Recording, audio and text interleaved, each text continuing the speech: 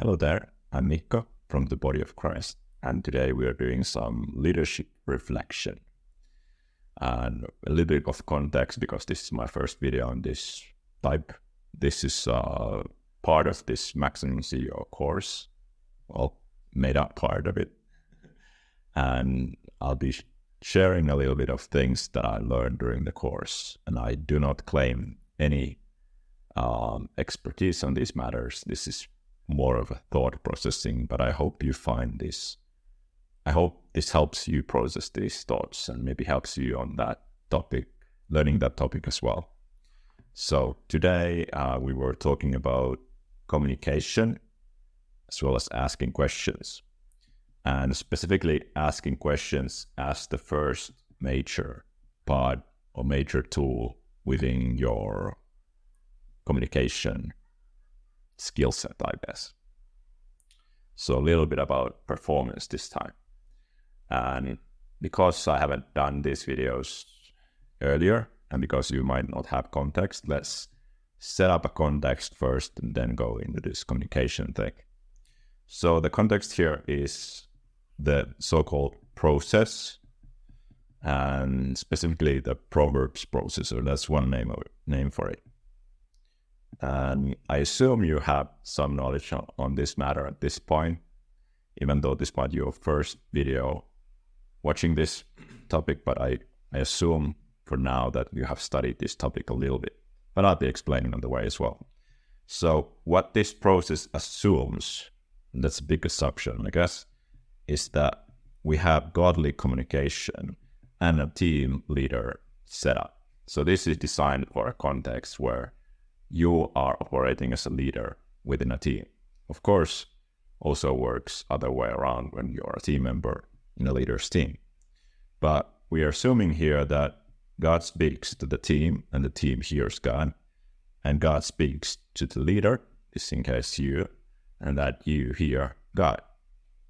Otherwise, go to some other course, I guess, because this is for kingdom building.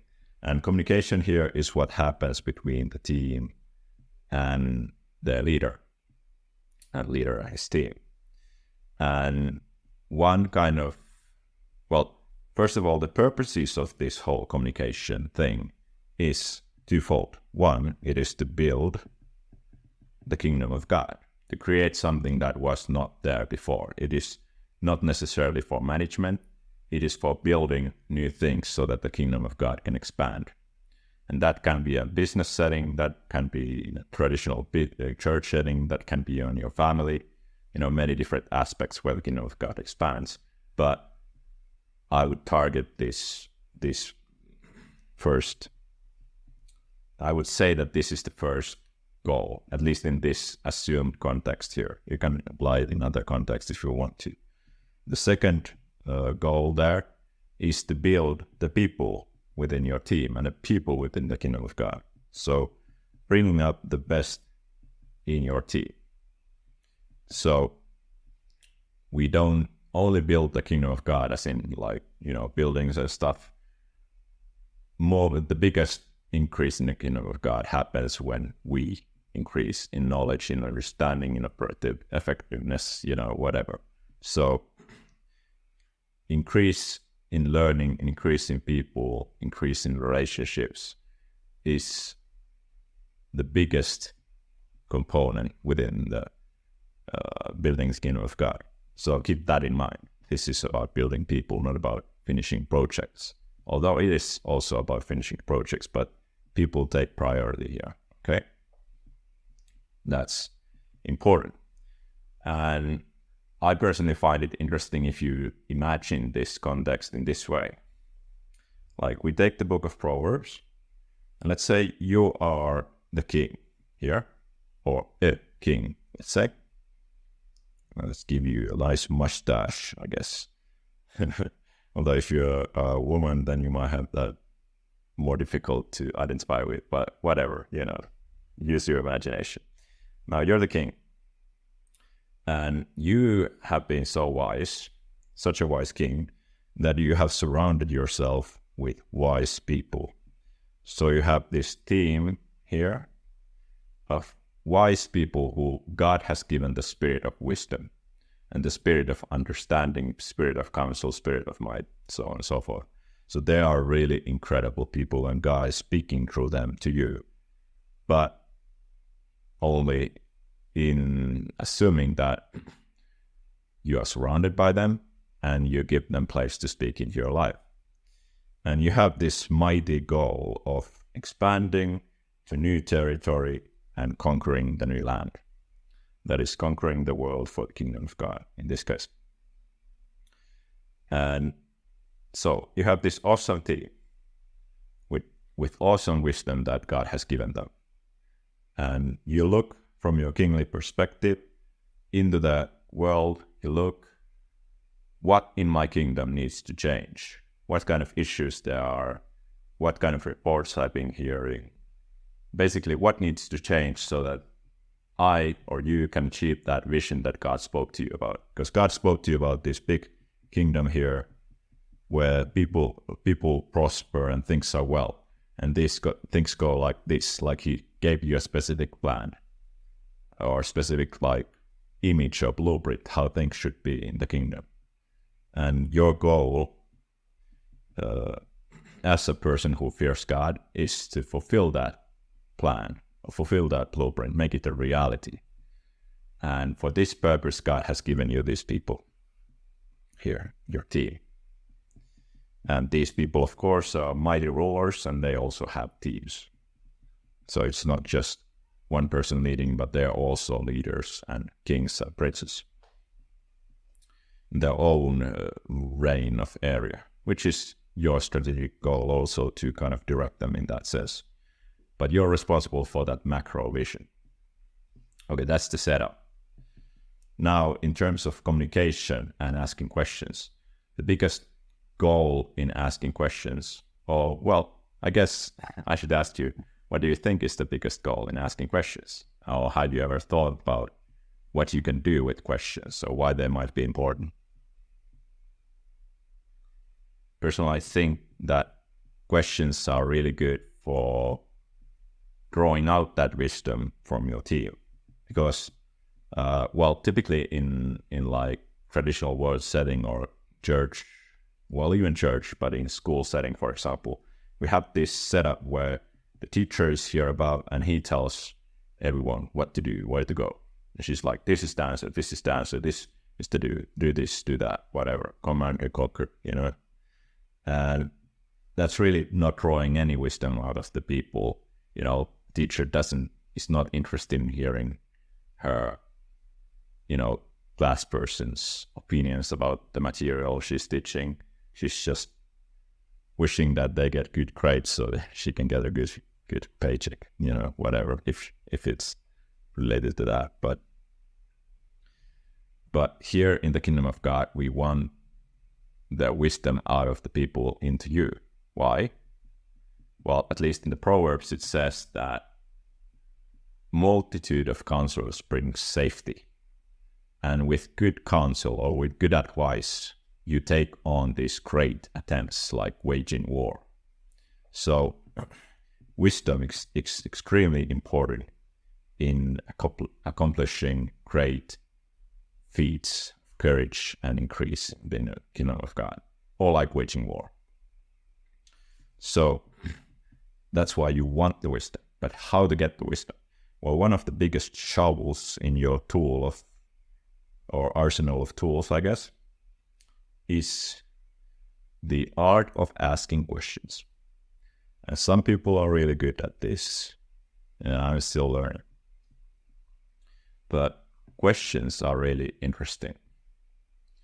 And with questions, you can actually lead a person to think about things that they have never thought about, both in good and bad. And the world knows this, and the kingdom of God people hopefully know this as well. So what can you do with questions? I already asked your question earlier, but what do you think? If you wanted to, let's say, in your heart was this vision of a new school where children could like learn actually and prosper and increase, and they could learn like godly wisdom and things like that. What would be the main questions you would need to ask yourself and your team? Would it be something like, what are we set to accomplish here? Or like, what are the great standards that we want to stand for here, and why? And what has God spoken about teaching or learning or studying, those kind of questions. When you ask those questions from your team, you place them in a situation where you expect from them an answer. And that is a very good position for you to be in, because that places them where you can actually get that wisdom out of them.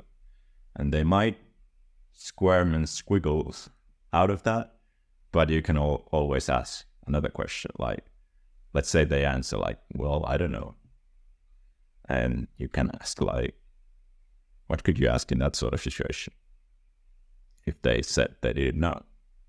Well, one of my favorite questions in that situation is, if you knew, what would you say? Just a classic question that works interestingly well. But with the expectation that they will give you an answer, and with the expectation that God has placed great wisdom in them, you can actually get much out of them. But there's a huge role in what you expect from the people around you and how the whole positioning goes. And really, what's the purpose? Because oftentimes, let's say, for example, Tony Robbins writes really well about questions, has some good ideas about questions, I think. But often questions can be used in a manipulative way. Just maybe twist around or make someone suspicious, or not suspicious, but like question their beliefs or take on your beliefs. And, it's a very strong mind control technique for one. But really, what is it used for? So that's why it's, in my opinion, it's important to keep in mind that you want to build people and you want to build the kingdom of God. So questions have great power, both for good and for evil. And not to forget that the world uses this technique as well a lot. At least I think. Although the world is more used to this command and conquer type of leadership. So what do you think about questions? Do you use them consciously? Have you a set of favorite questions you like to ask yourself? Or what are the typical questions you ask from yourself, like habitually? Sometimes I hear people asking questions like, oh, why can I never make it in this area? Or, why am I so bad? Why does these things always happen to me? Well, that's just inviting a really bad answer. Like, maybe you're just so stupid that you cannot do it, whatever. It's just, with a bad question, can you expect a really good answer? So I would advise becoming more conscious of that, because what happens if you ask that sort of questions habitually? What kind of things will you learn? Will you discover good things, or will you discover excuses to do poorly? What do you think? But what would happen if you change the questions, or you catch the questions of like, hey, that was a really unedifying question. What could be the better question to ask in this situation? What question could bring me forward in this area? Or what questions should I ask? What are the best questions I've heard in my life? What kind of questions do these great leaders ask from their people, or themselves even? It's a good question to ask, I think. Don't you think? But questions have great power to direct thinking or invite into thinking, as well as in digging that wisdom from people. But expectations and the setup play a huge role there. And that's about questions, I think. Hopefully we'll be continuing about communication at some point, because that's a really important tool or process that happens between you and your team. How you exchange ideas, how you do that different, because you have different roles, but how you operate within those roles so that people are built and the kingdom is built. And if I can ask you one final question, which I would like to hear actually your thoughts, not so that I wouldn't like to hear your thoughts on the previous questions too, but really, what do you think, like, in terms of building people and building the kingdom of God at the same time, what would be the most effective questions to ask? Or like, what kind of questions would help us to bring more revival into the kingdom of God? What kind of questions would help in bringing people out from worshiping Mammon and actually enabling them to worship God and to serve God instead? And like, what kind of questions would we need to ask, to build more the kingdom of God, build it stronger and build it more effectively, and to actually build it instead of do everything else? So I would really like to hear your thoughts, because I'm just one person, but you have that spirit of wisdom and the spirit of might, spirit of courage, spirit of counsel within you, if you are a member of the kingdom of God, and if you have a relationship with God. And if you don't have, just ask, and he will give it to you for his kingdom building. But I think you have those, so I would like to hear your thoughts as well. Use that gift that you have. What's the use of having that gift if you don't present your ideas ever? Another question. It's interesting how many questions you can ask, but how that question places you in a place of, like, it's like a runner, having that starting place, ready to run the race. That's the questions, like setting up for the race. And immediately, most usually, your mind starts to, like, what would be the answer? I want to answer that. It's interesting how there's such a curiosity for answering questions, isn't there? Anyway, do you remember what are the biggest questions that changed your life? Or what are the most effective questions that you ask for building the kingdom of God or for building people around you? Anyway, I'd like to hear your thoughts. See you later.